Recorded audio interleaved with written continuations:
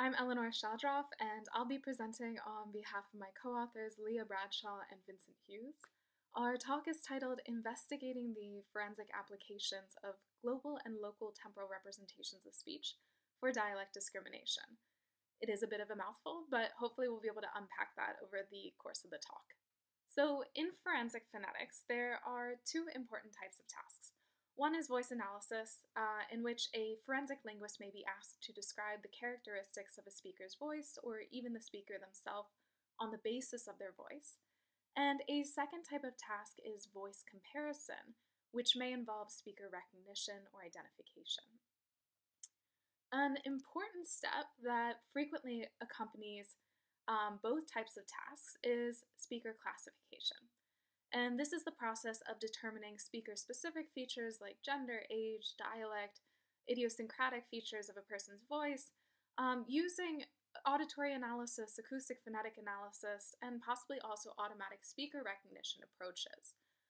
So in an acoustic phonetic analysis for forensic purposes, measures like vowel formants, F0, and voice onset time are frequently employed. These happen to be court presentable, meaning they can be explained to and understood by a jury, and they also happen to focus almost entirely on segmental information. So what is happening with the individual speech sounds of a speaker's voice, or of a speaker's speech.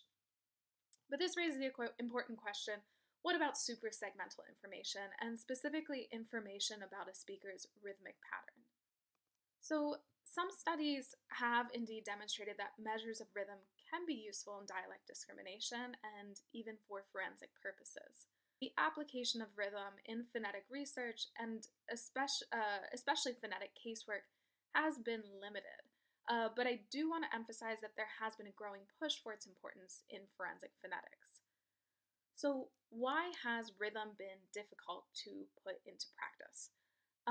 If we think about it, rhythm reflects temporal characteristics of a spoken utterance, and figuring out how to represent time in speech is not a simple process.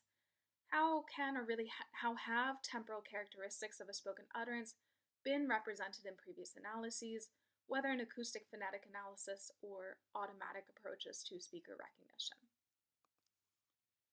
So there are two main types of temporal representation in the literature. One which might intuitively represent what we consider to be rhythm a little bit better. So these are the global temporal representations of speech, which reflect long-term alternations in vocalic and consonantal intervals, and this may approximate the rhythmic pattern of speech. Global temporal properties are useful for describing and discriminating speakers and dialects at the acoustic phonetic level. There has been some research on that, and they can also improve automatic speaker recognition systems. And again, there has been research, but it's just been a little bit limited in extent.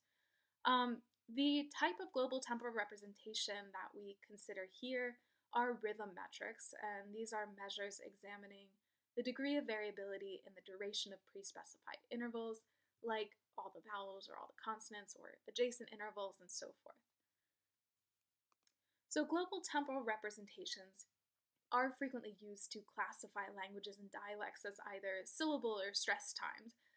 These are common terms that have gone through a lot of discussion as to whether they are useful or not, but syllable-timed languages have relatively equal syllable durations, whereas stress-timed languages have relatively equal durations across stressed syllables, but more variability between stressed and unstressed syllables. So while this distinction might be a good starting point for discussing rhythm, it can also be problematic as most languages don't fit nicely into one type or the other.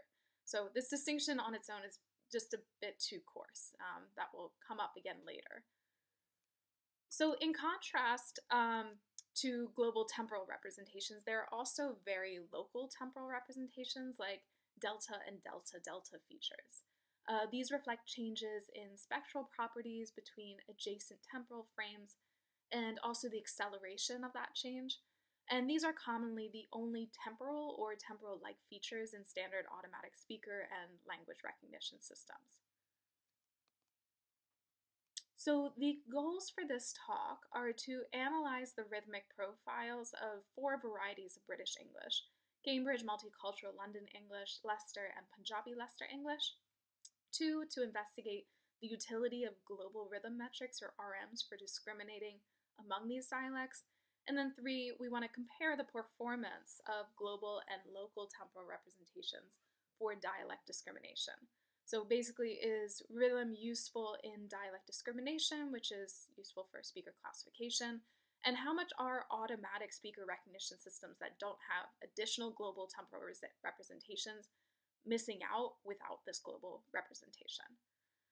So first, I'm going to discuss the speech corpora we used for our experiments, then describe the methods and results for analysis of the global rhythm metrics, followed by the local delta and delta-delta features in that experiment, and then conclude with a discussion of the results from the 2 experiments.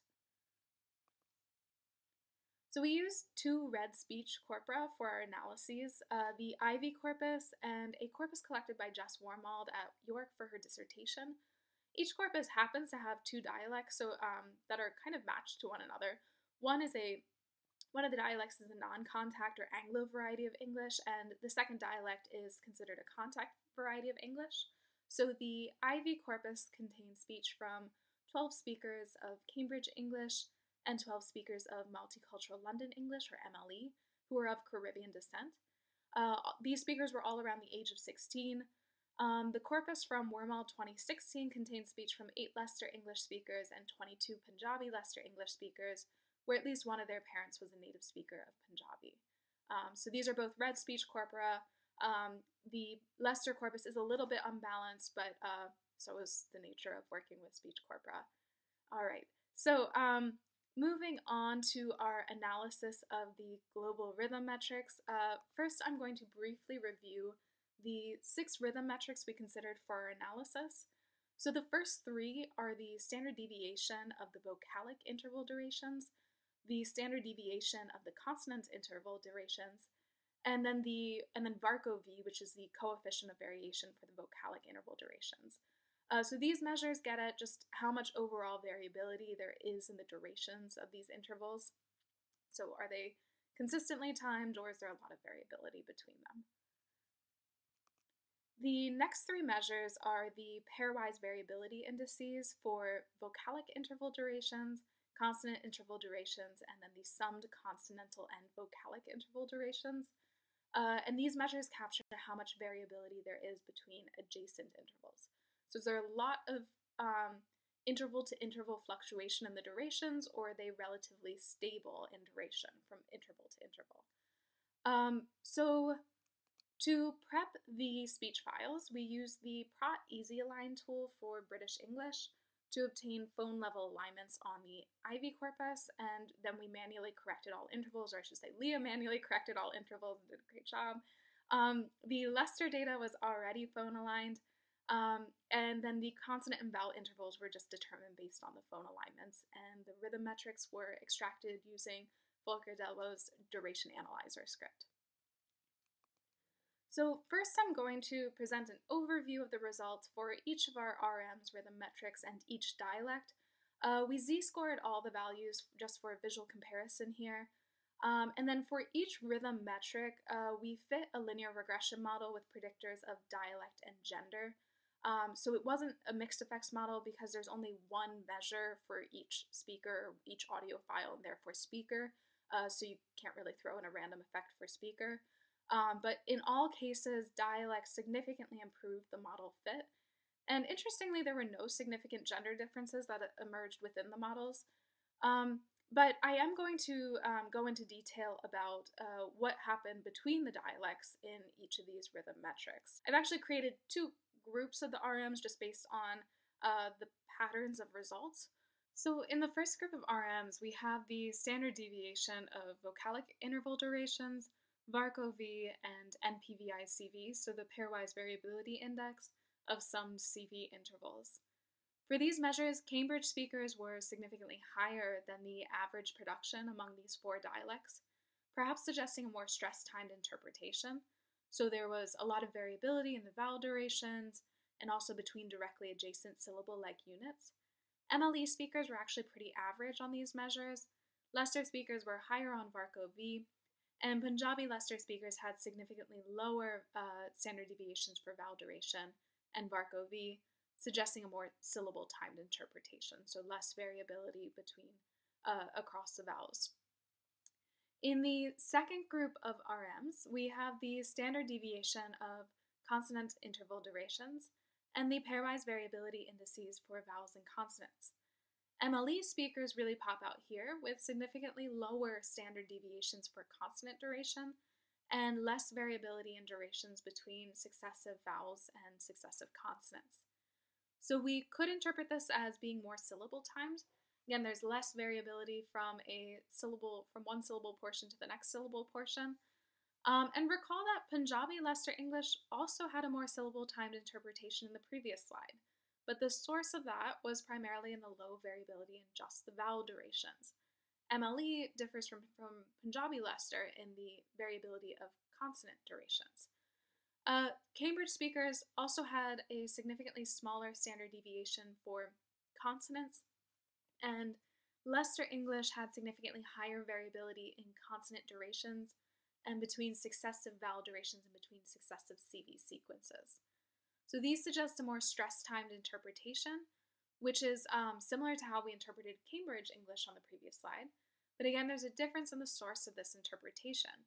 At a really broad level, Cambridge has more variability in vowel durations, period, whereas Leicester has more variability in consonant duration and successive vowel durations. So we then submitted the rhythm profiles for each speaker to a k-means cluster analysis to investigate how well dialects could be distinguished on the basis of rhythm. Overall, the RMs weren't half bad in distinguishing dialects. So we can see that the upper left cluster primarily has all the Cambridge speakers in it. The upper right cluster is a bit more mixed, but mainly between MLE and Punjabi Leicester speakers, so the contact varieties. And the bottom clusters are also a little bit mixed, but only contain speakers from Leicester. So either Anglo-Leicester dialect or Punjabi Leicester. So the primary dimensions of variability are pretty interpretable. So dimension 1 seems to reflect the Anglo versus contact variety difference, with Anglo varieties a little bit better represented on the left-hand side and contact varieties on the right-hand side. Dimension 2 seems to reflect perhaps that regional difference, though we do want to point out there is a confound with corpus here, so we did try and use normalized measures to overcome that. In any case, the Leicester speakers are on the bottom, and the Cambridge and London speakers, like the so-called South speakers, are on top. So the rhythm metrics definitely carry some useful dialectal information. We can now compare this with the other commonly used temporal representation of speech, at least the one employed in automatic systems, namely the delta and delta-delta features. So to extract these features, we first obtain the MFCCs within the 0 to 4,000 Hz range, from 20 millisecond frames, each shifted by 10 milliseconds, and only portions of the file containing speech were analyzed, so all silent intervals were removed. Capsular mean and variance normalization was applied to correct for room and equipment differences, and also just to mimic the standard process in speech and speaker recognition systems. The deltas were then derived from the change between MFCCs in adjacent frames, and the delta-deltas as the change between deltas in adjacent vectors. So these were then averaged for each recording, and following our global rhythm metrics experiment, we submitted these to a k-means cluster analysis to assess how well they were able to group speakers of the same dialect. So overall, the performance of the local temporal representations was worse than that of the global temporal representations. So as you can see, most speakers were thrown into cluster 3. So here we just told the system to use 4 clusters in the hopes that they would match up to dialects, but as you can see, they don't really match up to what we can recognize as dialects. So yeah, most speakers were thrown into cluster 3, and the primary dimensions of variability are not readily interpretable or even particularly useful. So overall, there were significant differences in the rhythm metrics among the 4 British English dialects we looked at here. As expected, the Anglo varieties, Cambridge English and Leicester English, were more stress-timed, but in slightly different ways from one another. So they sort of showed the stress timing using different rhythm metrics. MLE and Punjabi Leicester English were also more syllable timed, but again in different ways from one another. So altogether, this suggests that the combination of rhythm metrics could be used fruitfully as a rhythmic profile of the language. So it turns out that that rhythmic profile, those 6 RMs together, is useful in dialect discrimination, as we saw with the k-means cluster analysis. One issue, though, is that the RMs are somewhat correlated with one another. So in the future, it would be great to see which RMs and combinations of RMs are indeed best and least redundant with each other. We're certainly open to suggestions on how to overcome that. And then it would also be good to examine whether these results hold for dialects collected in a single corpus. So one of the other big things we were dealing with was that we were getting our speech from 2 different corpora. These results also show a proof of concept. Global temporal representations are more useful for dialect discrimination than local temporal representations. And this demonstrates a need for global temporal representations in automatic speaker and language recognition systems. Some work on this has been done already, but this demonstrates that there's really useful information in these global measures that may better approximate what we intuitively think of as rhythm.